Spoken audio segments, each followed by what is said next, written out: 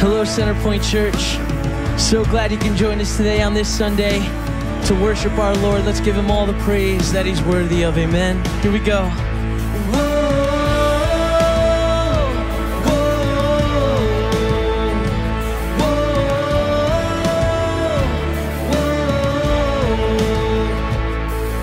It wasn't for nothing that you shed your blood. So I'm gonna live like my shame is gone. I won't be shackled to the way I was.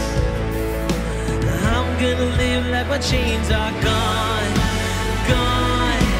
Now my sin is dead and gone, and I sing hallelujah.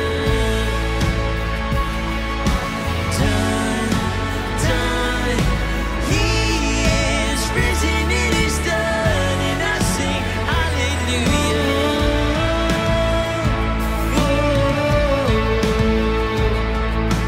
Praise is a weapon that will overcome.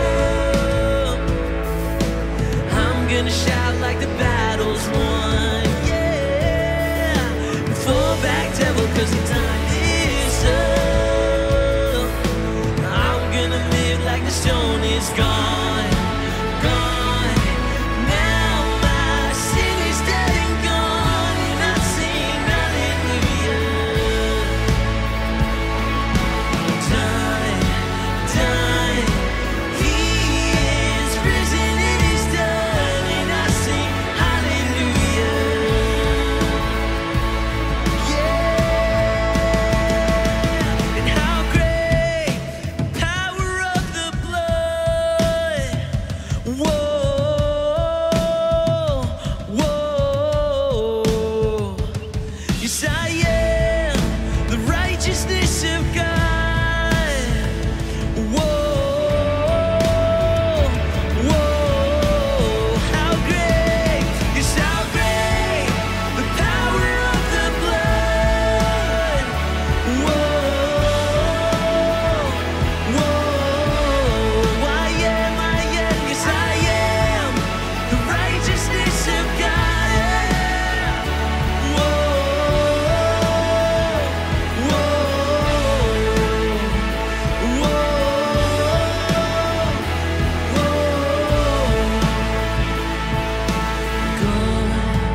Gone.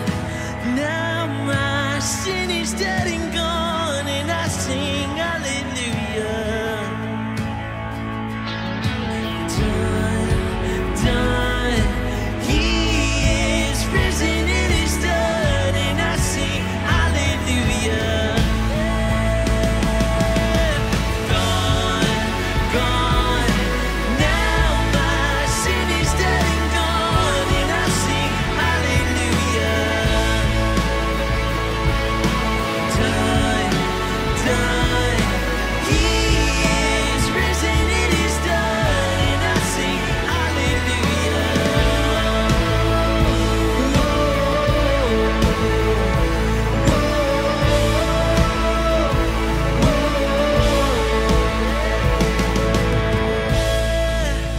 Thank you, Jesus.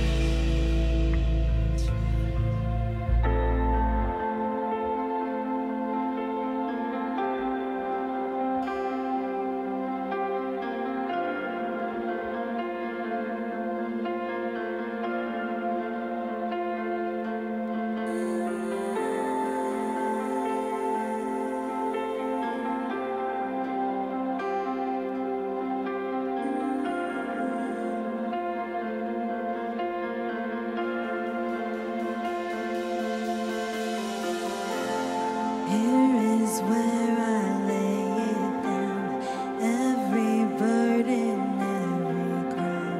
This is my surrender. This is my surrender. Here is where I lay it down, every lie and every doubt. This is my surrender. And I will make room for you to do whatever you want to do whatever you want to.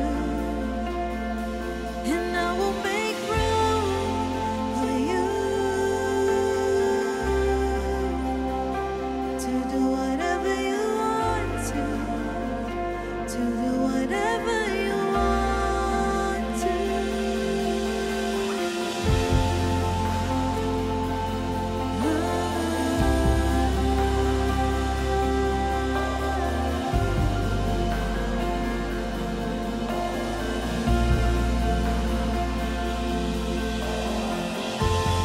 Here is where I lay it down, every burden and crown. This is my surrender. This is my surrender. Here is where I lay it down, every lie and every doubt. This is my surrender.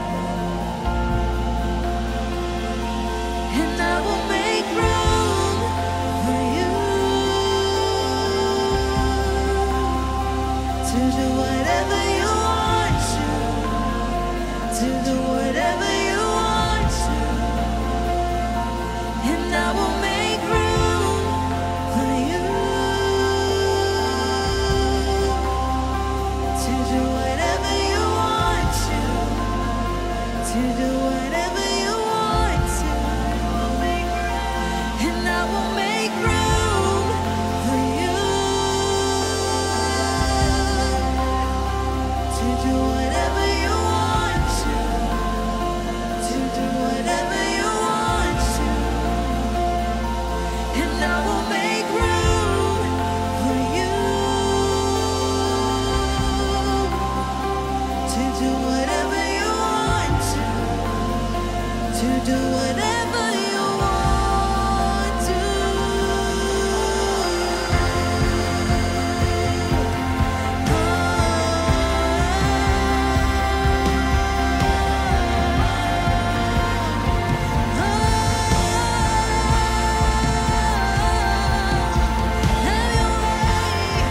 Have your way in me, Lord. Have your way in me, Lord. Nothing is better than your way, Lord. Nothing is better than your way, Lord. I surrender it all. I surrender it all. Oh, have your way, have your way, have your way. So shake up the ground of all my tradition, break down the walls of all my religion. Your way is better. Oh, your way is better. Shake up the ground of all my tradition, break down the walls of all my religion. Your way is better. Oh, your way is better. Shake up the ground of all my tradition, break down the walls of all my religion. Your way is better. Your way is better. Your way is better. Shake up the ground of all my tradition, break down the walls of all my religion. Your way is better. Oh, your way is better. And I will make room for you to do whatever you want to do whatever you want to. And I will make room for you to do whatever you want to do whatever you want to.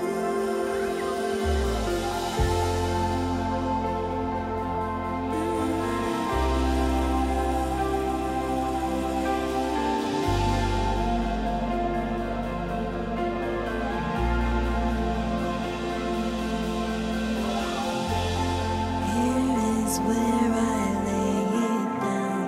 You are all I'm chasing now. This is my surrender. This is my surrender. Here is where I lay it down. You are all I'm chasing. is my surrender. This is my surrender.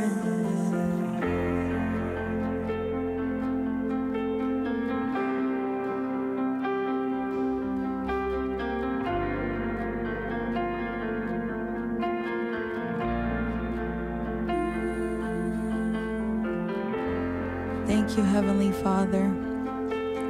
We worship you and we praise you on this wonderful day that you have gifted us. Jesus, we surrender everything to you, all of our dreams, our goals. Anything that we may be going through, Father, we just surrender it all to you. We place it all at your feet. We give you all control. We give you all the control in our lives, Father. We praise you, we honor you, we glorify you. Have your way in us, Jesus. We just pray to have your way in us. In your precious name we say amen. Well, hello everyone. Welcome to Centerpoint. My name's Brett. I'm the online campus pastor, and I am so glad that you are here today, right now, wherever you're watching from, to join together online to worship our God. And we are having a great Sunday today. We just had an awesome time of worship and song, and we're going to continue our worship in just a few moments. But before we do that, I want to welcome all of you who may be here for the very first time checking out Centerpoint here online. We're so glad to have you here today as our guest, and we want you to feel comfortable and be familiar with online church. So I just have a couple of things I want to point out to you. First is take advantage of our community here in the chat. We have a great chat that goes on throughout the service. Introduce yourself there. Don't be afraid. Let us know where you're watching from. We'd love to get to know you a little bit there. But also, if you're here for the first time, check out our digital Connect card. It's a great way for us to know that you are here with us, and we'd love to get to know you a little bit more, see how we might answer any questions you have, and find how we can best serve you. So check out our Connect card at some point today, and we look forward to connecting with you throughout the week. And one other thing, if you have prayer needs in your life today that you'd like to be connected with someone to pray with you live, go ahead and hit that prayer button, the request prayer button, to be connected to one of our pastors or prayer team leaders. We'd love to pray with you at any point during the service today. So please don't be afraid to hit that prayer button if you'd like some prayer today. Now we're going to be hearing from our lead pastor, Pastor Brian McMillan, as he continues our sermon series, Lead Like Jesus, and we're going to be hearing from him in just a few moments. But I want to point out one other thing. Today is special because it's Communion Sunday, which means that at the end of that message, I'm going to be coming back out and I'm going to lead us in communion together. So now is a great time to go ahead and get the bread and get the cup so that you'll be ready to go if you want to partake of communion with us together. Just in a little bit after the message. So now's a great time. Make sure you get everything ready so you'll be good to go. One last thing for those of you who have come prepared to give today, remember the way to give online is to go to cpchurch.com/give. So if that's you, if you've come prepared to worship through your giving, head to cpchurch.com/give or click on the link that you'll see appear in the chat below. With all that said, guys, God bless. I'll see you guys in the chat. Hey guys, my name is Justin and I have the privilege of being the young adults pastor here at Centerpoint Massapequa, and we know that being a young adult can be a really confusing time in your lives. It often feels like there are way more questions than answers for you, and you'll often reach for the first answer that you're given. Topics like dating and marriage can feel like a pretty loaded conversation. Well, if you're between 18 to 29 years old and attend any of our campuses or live anywhere in Long Island, we are inviting you to join us for a conference where we'll teach about God's perspective on singleness, dating, sex, marriage, and more. We'll also provide dinner, amazing worship, and breakout sessions on several topics. It's also a great time to connect with young adults from all over Long Island. Now, the conference is $30, but from now until May 7, we have an early bird special for $25. So, what are you waiting for? Sign up now and don't miss In the DMs.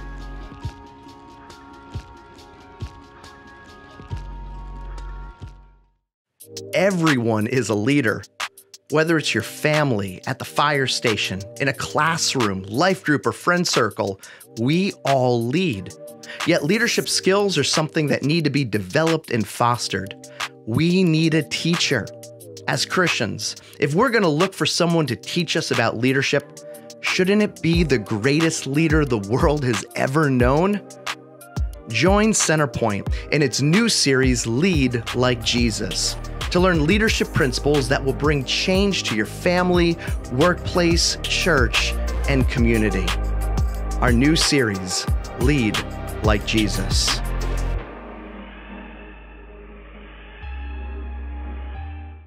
Well, hello, Centerpoint. It is so great being able to teach and connect with you today. Especially, I got some big news. This is really, really exciting.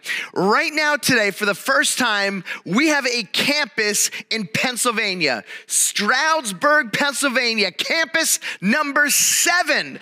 And the reason is we actually just have our men's retreat going on, and all the men are watching this right now. Gentlemen, I'm sorry I had to leave early, but I have to do what I have to do. 82 men in PA learning about God. It has been a great, great weekend. And so, men, I hope that you're having an awesome Sunday. And of course, to all of our campuses all across the island, Brooklyn to Montauk, God is doing such awesome things here at Centerpoint.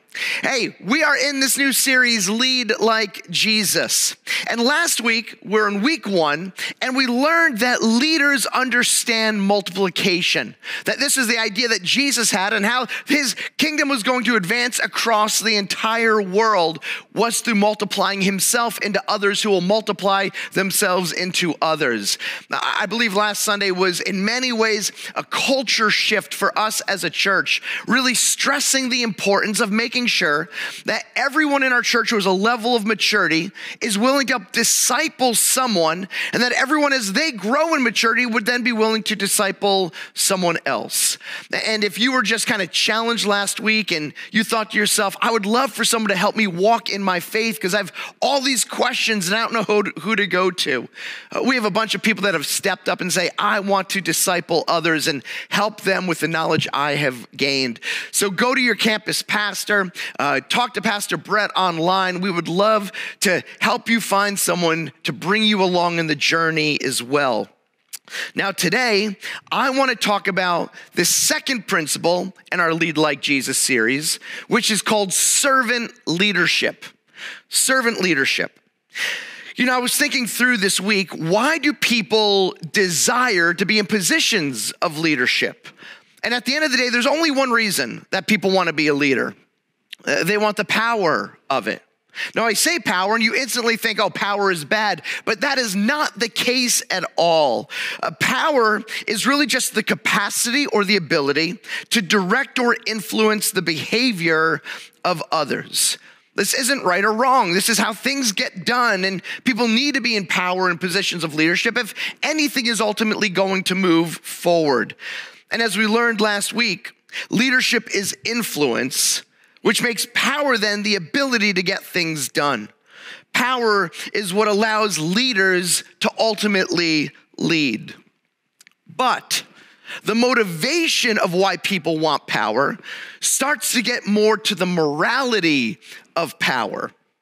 For example, there are often good reasons for wanting power and wanting to lead.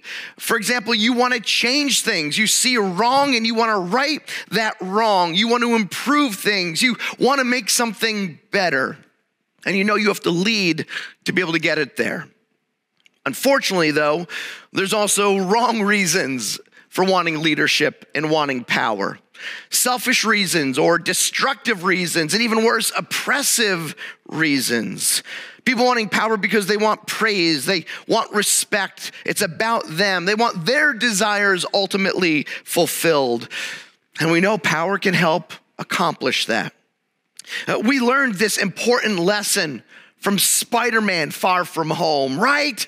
What a great movie. Spider-Man wrestling with what power and leadership means now that Iron Man is gone, trying to fill those shoes, feeling the weight of it, but not feeling ready for it. Then you have Mysterio, who just wants it all for himself. Great theological lessons there in Spider-Man: Far From Home. And I said this a few weeks ago, when we were doing the series on Lord. The truth is, people can't often handle power. You see, our own sin nature is too corrupt. Sin will always twist power. And since every one of us are sinful, every one of us has evil within us, anyone can distort power and make it for something other than what God would want us to do with it. And Jesus knew this. And Jesus knew that he was going to expect something radically different for his kingdom. He was going to expect his disciples to see leadership, to see power in a very different way. And he wanted a radically different approach to leadership and to power. He was going to call them and call us to servant leadership.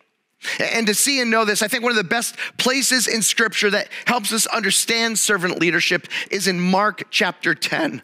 I'd love for you, if you can, to open your Bibles. If you're in a super dark room, we'll make sure the words are on the screen right now. Mark chapter 10, I'm going to start at verse 35. It says, then James and John, the sons of Zebedee, which, by the way, I really hope in the next year someone has a kid in our church and names them Zebedee. I'm going to put this out there here, official.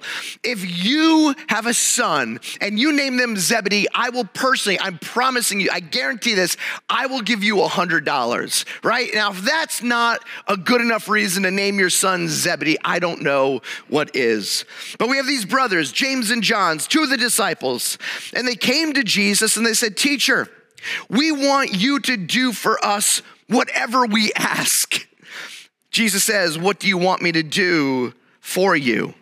They replied, let one of us sit at your right and the other at your left in glory. How mind-blowing is this? The audacity of these two. You see, in Jewish culture, whoever was at the center had the most prominent place, but then right there at the left and right would have been the next most important place. And these brothers are like, we want that spot. We want to be your most famous people. We want everyone to know how much you love us, how important we are to you. Verse 38. Jesus says, you don't know what you are asking. Can you drink the cup I drink, or be baptized with the baptism I am baptized with? We can, they answered. Jesus said to them, you will drink the cup I drink and be baptized with the baptism I am baptized with, but to sit at my right or left is not for me to grant. These places belong to those for whom they have been prepared. When the other 10 disciples heard about this, they became indignant with James and John. Jesus called them together, now all the disciples, and he said, you know that those who are regarded as rulers of the Gentiles lord it over them, and their high officials exercise authority over them. And right here comes the contrast. Jesus is going to create a dichotomy of leadership, of the world's leadership versus what he is going to call his people in regards to leadership. And he says the Gentiles, they lord their leadership over their subjects. They make their leadership about them, about their power, about their influence, about their prestige, about their wealth. It is all about the leader, not the people that they are leading. And he says, this is this top-down leadership. You serve the leader, end of story. But then Jesus says this in verse 43, not so with you. Instead, whoever wants to become great among you must be your servant. And whoever wants to be first must be slave of all. Jesus is saying, my true disciples don't want power for their own glory. They will want power first and foremost to serve others. And you know, what's interesting is Jesus says this, he clearly mentions slavery. And as I was going through this, I'm like, you know what? I think there's a lot of misconceptions that are out there about what the Bible says about slavery. And this is a huge sidetrack that I don't necessarily want to go down in this message, but I feel I just need to kind of put this out there when it comes to scripture in this idea of slavery. So let me deviate for a moment. Because when Jesus uses the term slave, you have to understand it's in context of first century Palestine. It is a very different word and understanding than when we hear slavery as Americans. American slavery was one race subjugating another race. It was ethnic Europeans enslaving Africans. It was pure evil. It was atrocious, and it showed the worst in humanity and our sin nature. Now, slavery in first century Palestine was evil too, don't get me wrong, but it was different. For example, you could be a slave to someone of your own ethnicity. It wasn't simply one race against another, even though there were certainly some races that were more likely to be enslaved than others.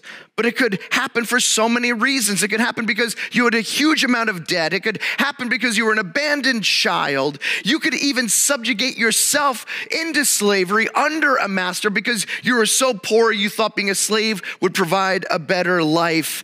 And after all that was said and done, you could even pay your way out of slavery. And that being said, I know that for us, it's a hard word to hear, and it should be. And the Bible has been misused, especially in white American South, to justify slavery in our past. Yet you also need to know, friends, that the Bible laid the groundwork to end slavery. And so many Christians fought because of their biblical convictions to defeat it. And so when Jesus talks about slavery here, it's different than the way that we would often hear it as Americans. Now, with all that being said, because it's such a loaded word, I want to make sure that you don't miss Jesus's point. He is saying that you might think you deserve to be in the highest position in society. But as a follower of Christ, the highest position is saying, I am actually a servant of all. It's being willing to put yourself in the lowest position if you're a follower of Christ. And then finally, Jesus drops the bomb on this conversation with his disciples when he says in verse 45, for even the Son of Man did not come to be served, but to serve and to give his life as a ransom for many. See, this cup in baptism that Jesus had just mentioned, these two images of Christ on the cross was something only he was going to be able to do. His willingness to die for the sin of the world. No one else could take and drink of that cup and have that exact baptism. You will be baptized through him. You'll drink of the cup through him, but no one could be the original. Only Jesus could do that. To go through this pain that is uncomprehendable for you and for me. Amen? We can't fathom what Jesus went through, and he did it. And he did it for us. And friends, it shows that Jesus is the ultimate example of servant leadership. Think about it. Jesus is Lord. He is God. He is perfectly holy. He is worthy of all praise.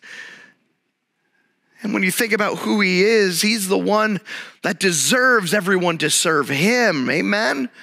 Everyone to serve him. Yet what does Jesus do? Jesus steps into humanity and he serves humanity, and not just a little, not just like a slight inconvenience. He serves us to the cross. He emptied himself of his power. He died for our sins. So whoever puts their faith in him will be saved. Our sin will be forgiven. That is leadership. That is servant leadership. And now Jesus calls us to serve and lead like he has. It's a big calling, friends. And I want to take a moment to break down what I see in Christ, what I think I see we need to do if we're going to, in fact, be servant leaders. And here's the first one. To be a servant leader, you need to be secure in your identity in Christ. Because I got to tell you, this idea of servant leadership, Jesus even said himself, this is not like the Gentiles. This is not like the world. Doing this is stupid outside of knowing Christ. It just is. It's like, this is nuts. Who would actually do this? Why would you actually do it? And you would only do it because you understand who Christ is, what he has done for you, and you want to follow his example. You want to live for Christ. You see, for us as Christians, leadership isn't about making our names known. That is not our end goal. Where leadership, for most, that is their end goal. We lead to make the name of Jesus famous. That's very different. The whole motivation for leadership, first and foremost, in all realms of the world, isn't about us, it's about him. To live in such a counterculture way that people realize that there is something different about us. And ultimately, it's who we serve. That as we're given leadership, as we're given power, as we're given influence, we don't use it to simply build ourselves up. We don't take advantage of every opportunity for simply ourselves. We use the leadership God gives us and allows us to have and appoints us into so we can build Jesus up. And Christ says to his disciples, who will be the pillars, the leaders of the church, who will be setting the example, you do this by being servants. And at the end of the day, friends, unless you take your Christian faith seriously, unless you understand your identity in Christ, unless you understand that you've been saved by him, unless you understand you've been called on mission by him, unless you understand that you've been called to be a disciple of him, as we talked about last week, there's no way you will apply this to your life because it's so radically different than how the world looks at leadership. It starts with being secure in your identity in Christ. And then once we do that, if we're willing to say, okay, I get who Jesus is, I get what he has called me to do, then there's the next motivation. To be a servant leader, you need to be motivated then by love. You need to be motivated by love. I love Philippians chapter 2. Verse 2, this is what Paul writes to the church. He says, make my joy complete by being like-minded, having the same love, being one in spirit and of one mind. He's challenging the church to this idea of oneness, and they're doing it out of this same love they have for each other. And then he says in verse 3, to do nothing out of selfish ambition or vain conceit, rather in humility, value others above yourselves. Not looking to your own interests, but each of you to the interests of others. In essence, what Paul is doing right now is he's giving us a definition of servant leadership. To have a motivation in your life that is primarily based because of your identity in Christ to now love others. And loving others keeps you from selfish ambition. Loving others is going to keep you from vain conceit.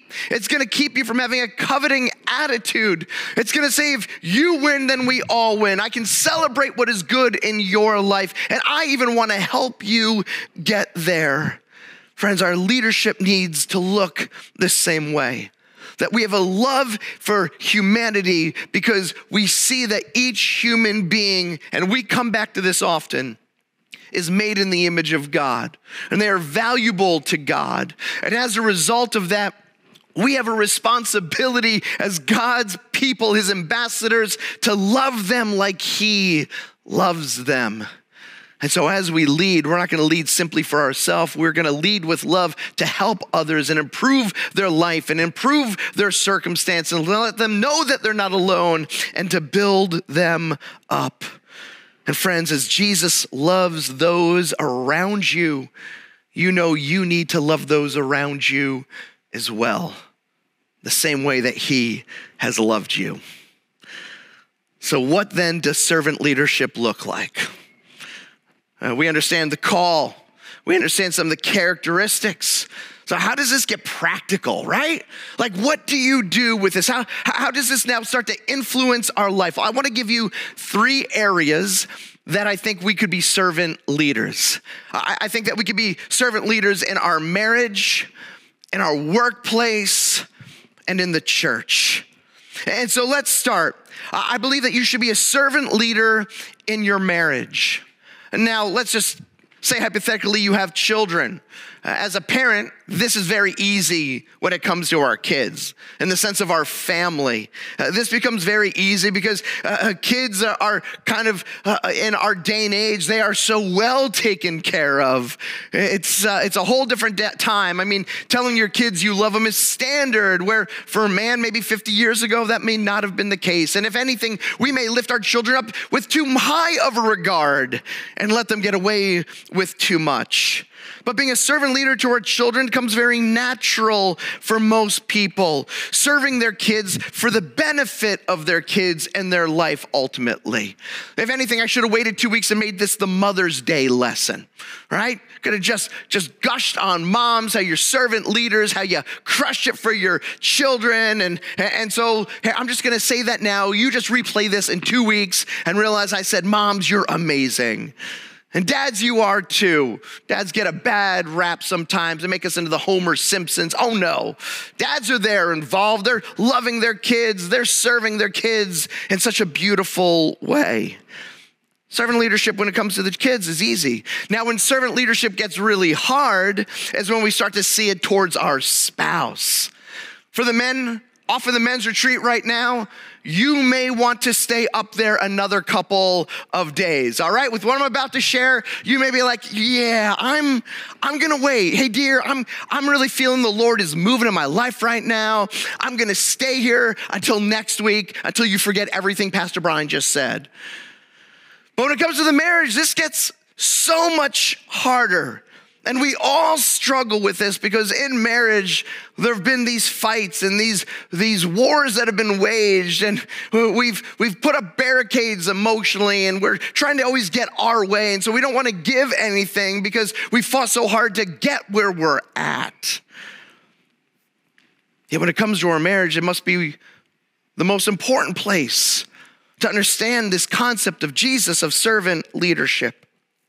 You know, I think there's often a misconception when it comes to husbands and wives, that in Christianity, there's often this idea that wives are supposed to do whatever the husbands tell them to do. And that's the paradigm of the family. But I want you to know, I don't believe that's true at all. You know, the Apostle Paul writes in Ephesians chapter 5, a whole section on marriage. And I love the first line because the first line sets up the tone of everything else he's about to say. Because in Ephesians 5:21, regarding marriage, Paul says, submit to one another out of the reverence of Christ. Did you hear that, church?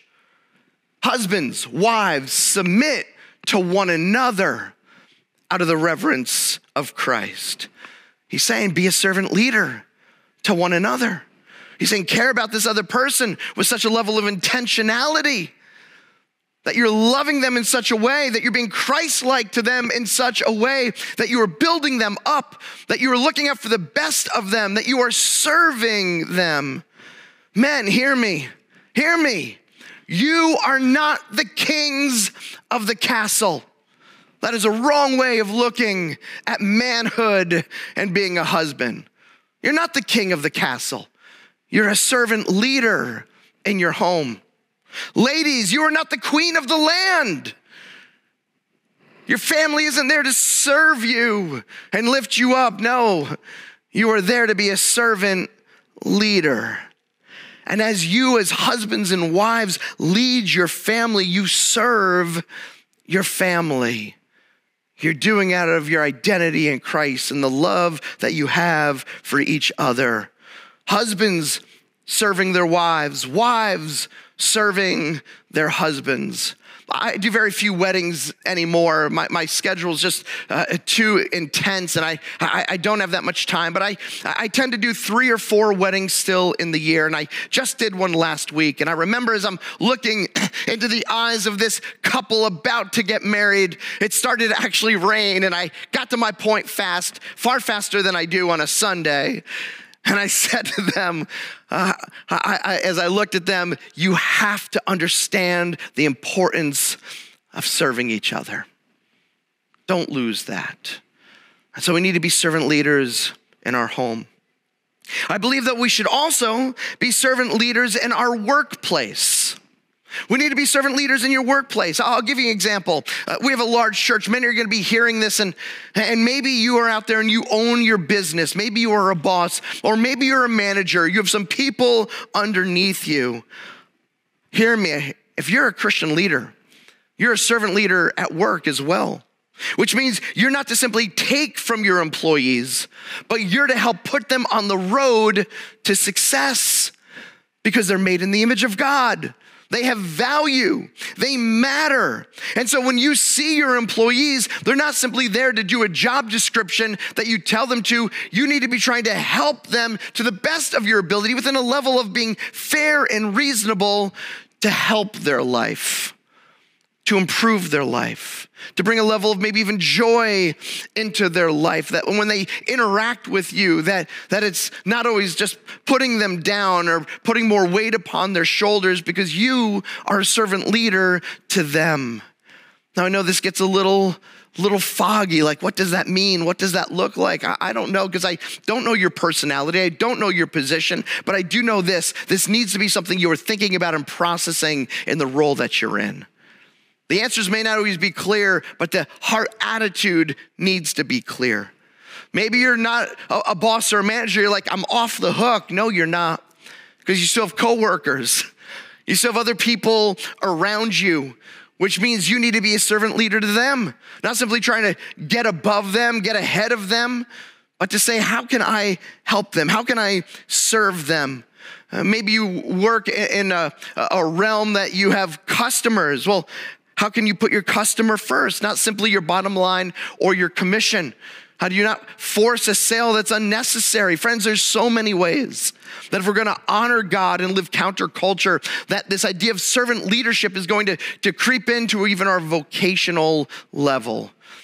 Because those people are not simply customers, they're not simply employees, they're not simply coworkers. They are made in the image of God and they are valued by God. And the way that you treat them is gonna show that you are radically different than everyone else, and it's gonna give glory to God. And we need to see that, friends. We need to understand this place that He has called us to. And if, by the way, if you are a boss, you are a manager, when there is an opening in your company or in your department, people should go out of their way to try to get you a resume because you have such a reputation of being fair and of being caring. That doesn't mean you don't fire someone when they do a poor job. Of course, that needs to happen. But there's such a reputation about your character and the way you treat people that anyone says, man, if there's an opening there, I want that. Why? Because you are a servant leader of Jesus Christ. Lastly, I believe that we should be servant leaders in our church. Servant leaders in our church. And I want to end by talking about this because I want to cast a little vision and explain a little bit of the values that we have here at Centerpoint. You know, there have been a lot of headlines lately about prominent church leaders that have fallen. Every time I read another one or see another one, it always breaks my heart because they fall into sin, and that sin has disqualified them from vocational ministry.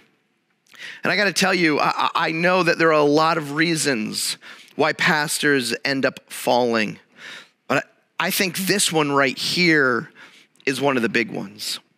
I'm convinced that this idea of servant leadership and pastors falling are completely tied together, because when leaders start making the church about them, they forget that they are here to serve and not be served. See, servant leadership keeps you humble. Servant leadership keeps it about the people. It keeps your heart in check and your identity in Christ in check. And when you no longer, as a spiritual leader, see yourself as a servant leader, you're gonna very quickly find yourself walking down other paths of sin and entitlement. But listen, I believe that desiring power and leadership in the church is good. I don't want to dissuade you from saying, okay, a servant leader means that I never want to lead. I never want to take on a life group or maybe feel called to ministry, because there needs to be so many more leaders in the church and pastors in the church. Paul says in 1 Timothy 3:1, here's a trustworthy saying: whoever aspires to be an overseer desires a noble task. He's like, it's good if you have leadership gifts that God has given you and you want to use them as an overseer, which is a title like elder or pastor. It's like, that's good if you desire this. Desiring leadership's good. We just have to make sure that our heart is in the right place as we do it. And I also think it's really important for you as the congregation to know that you have a position, you have a place that you need to see yourself when it comes in regards to the spiritual leaders God has raised up. You need to be willing to give honor to the spiritual leaders in your church. You need to be willing to give them spiritual authority into your life if they're going to lead you well. I'll show you what I mean. Paul again in 1 Timothy 5:17 says, the elders who direct the affairs of the church well are worthy of double honor, especially those whose work is preaching and teaching. And Paul's saying, no, we need to honor our spiritual leaders. We need to give them this position of respect because of what they're doing and how they're leading the church, because God is using them. And it's the grace of God in their lives that allows them to do what they do. And so we need to honor our spiritual leaders. And we also need to give them spiritual authority in our lives. The writer of Hebrews chapter 13, verse 17 says this. He says, have confidence in your leaders and submit to their authority because they keep watch over you as those who must give an account. Do this so that their work will be a joy, not a burden, for that would be of no benefit to you. And you might be wondering, Brian, why are you bringing this up right now? I thought we were talking about servant leaders, and I'm going to tell you why. Because I believe that the church must have this super healthy balance if it's ultimately going to do what Scripture calls us to do, and everyone has the right attitude within the church. Because if the pastors are called to be servant leaders, they're called to have humble hearts, then if they're to do that, then the church must allow them to do it by giving them a place of honor and letting them have authority in their life. Because if both aren't there, this whole thing falls apart. There's a balance that God has given. And this only works when the church leaders understand that they are here as servants, but the church body understands that they are here to let them serve them and lead them. And so please hear me, Centerpoint. I believe with all of my heart that we have, in fact, a culture at Centerpoint of servant leadership. I am convinced, and I know every one of our pastors well, and I know most of our leaders well, but I can say that every one of our pastors is a servant here. They are humble.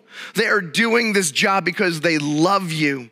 They're leading their campuses because they want to serve you. They want to see the gospel move forth. Every pastor here will do any job that is needed to be done. And there's not a task that they would ask you to do that they wouldn't do themselves. This is a place that understands and applies servant leadership.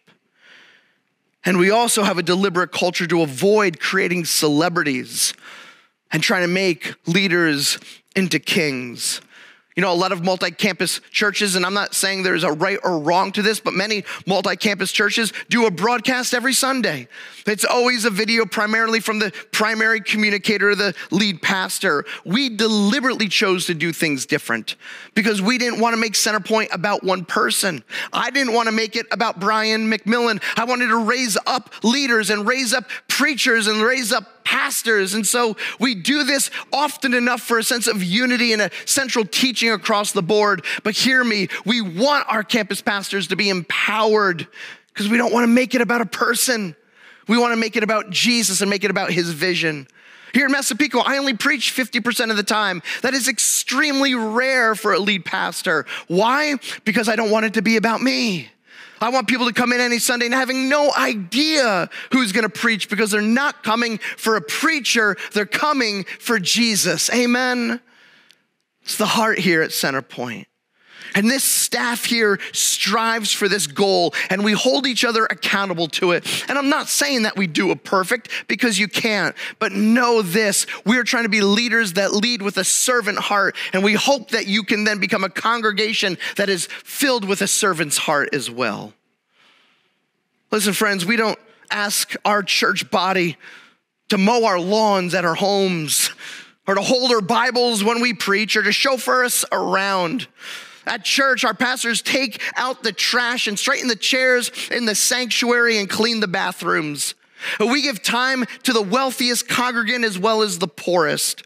There is no ring kissing on a Sunday. There's no thrones sitting behind us, and there's no bowing to the clergy here.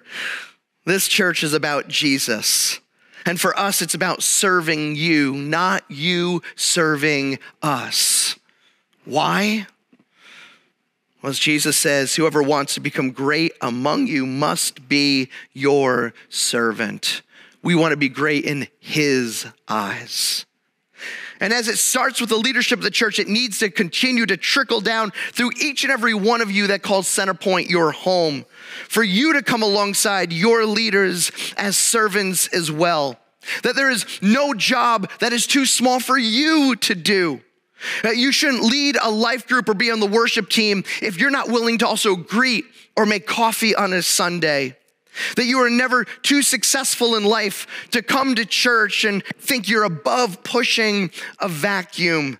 That you don't just talk to the best dressed or those driving the nicest cars, but you look for anyone with a friendly face or even an upset face on a Sunday to talk to. That there are no divas, celebrities, CEOs, influencers, or social elites here. Just ordinary servants of our God Most High. Amen. Friends, whoever wants to become great among you must be your servant. And if you are going to lead like Jesus, you need to be willing to serve like Jesus. Friends, I'm going to call up the worship team and a pastor from all of our campuses to lead us now in taking the Lord's Supper together. But I want to close in prayer. Will you bow your heads with me? Jesus, I thank you for this message and for this truth. And Jesus, thank you that you didn't just simply tell us what to do. You showed us what to do. Thank you for serving us, serving humanity, being willing to die on a cross, God, because we do not deserve that. Yet you've done it nonetheless. And may we take your example and take your call and be a church that serves those around us, in the church, out of the church, all for your name and for your glory. May we lead like you and not the world. Jesus, we love you. We thank you. We praise you in your name. Amen. Amen. Well, hello again, friends. Now it's time to take communion together. So if you've prepared the bread and the cup, go ahead and get those ready now. I'm going to pray, and then I'm going to read a portion of scripture, and then I'll instruct us all to take the bread and take the cup together. So now let's go to the Lord in prayer. Lord Jesus, we come before your table once again, Lord, in remembrance of your broken body and your shed blood poured out for us on the cross. This love, Lord, is one that we can't comprehend, and we'll spend the rest of our lives trying to understand the fullness and the depth of the love that you've showed for us. God, that you loved us so much that you gave your Son, that whoever believes in him will not perish, but have eternal life. This love is something we didn't deserve. While we were your enemies, Lord, you bestowed it upon us and poured it out for us. And you've given beauty for ashes. You've given love for hate. Jesus, our response to this is just complete humility before this unimaginable love. We thank you, Lord, for your great love for us, for your broken body and your spilled blood. And we remember your death and will continue to do so until the day you return and wipe every tear from every eye. We thank you, Lord. Amen. Let's grab the bread now. For I received from the Lord what I also passed on to you. The Lord Jesus, on the night he was betrayed, took bread. And when he had given thanks, he broke it and said, "This is my body, which is for you. Do this in remembrance of me." Let's partake together.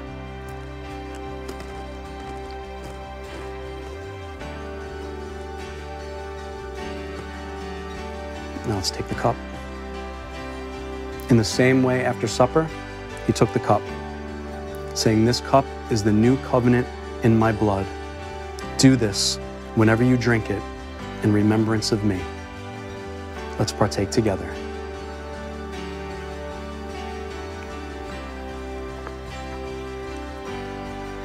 For whenever you eat this bread and drink this cup, you proclaim the Lord's death until he comes. Friends, let's sing one last song of celebration before we go today.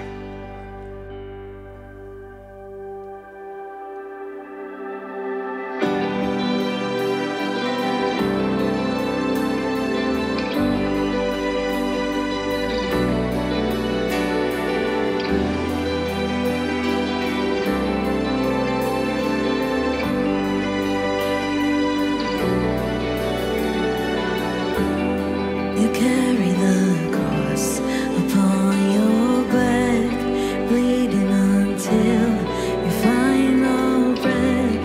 Tears of blood, a crown of thorns. You gave it all, our sins you bore.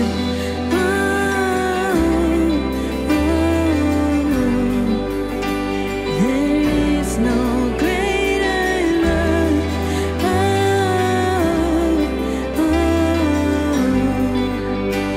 There is no greater love. On the cross, while you died, it was more than enough, more than enough. On the cross, while you died, the power of your blood was more than enough. The sacrifice that changed history, the nails in your hands, the hands that saved me. The grave was sold, death lost its sting as the lion roared in victory. The sacrifice that changed history, the nails in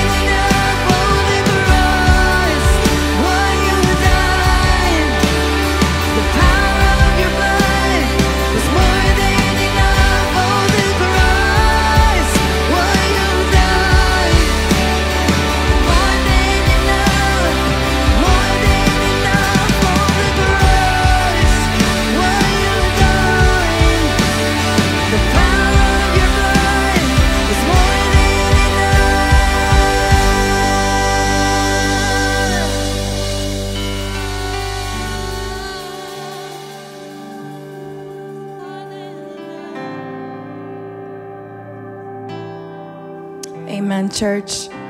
We are so glad you were able to join us today. We look forward to having you again next week.